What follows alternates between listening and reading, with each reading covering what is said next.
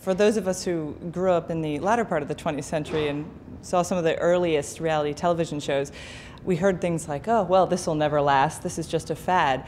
But what we have seen is that it's become the majority of our television programming. Obviously, it's less expensive because you don't have to hire writers, but I think what it really taps into is a desire to see real people make a real mess of their lives and then claw their way back out or not. So there's an element of Schadenfreude there. We like to see people mess up, but we also like to see them triumph over really big odds. And I think that's part of the morality tale that's inherent in a lot of these programs, and I think that's also what draws us to them.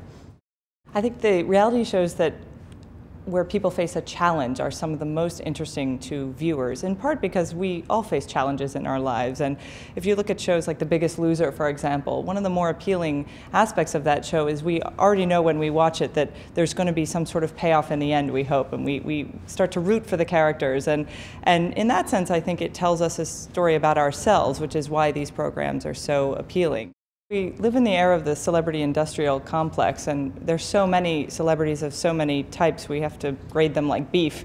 And I think that's a big transformation in the last 50 to 100 years. It used to be that celebrities were created by Hollywood for our consumption, and little facts about their personal lives would be released to whet our appetite for the movies that they were in. But now we are keen on seeing celebrities that are just like us, as they say. We want to see them taking out their garbage.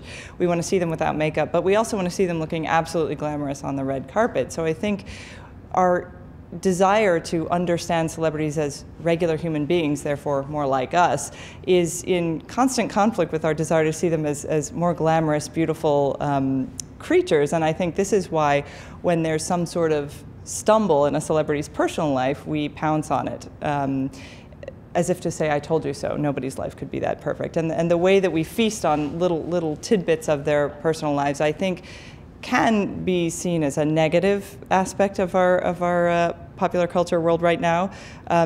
Then again, there are also lessons to be told about those lives. If you think about it from a celebrity's perspective, celebrities now never die, they just go into reality television, right? So yesterday's has-been is tomorrow's celebrity rehab patient, and in a never-ending cycle, they move up and down the grades of celebrity. So in that sense, I think we are in a very strange moment with celebrity.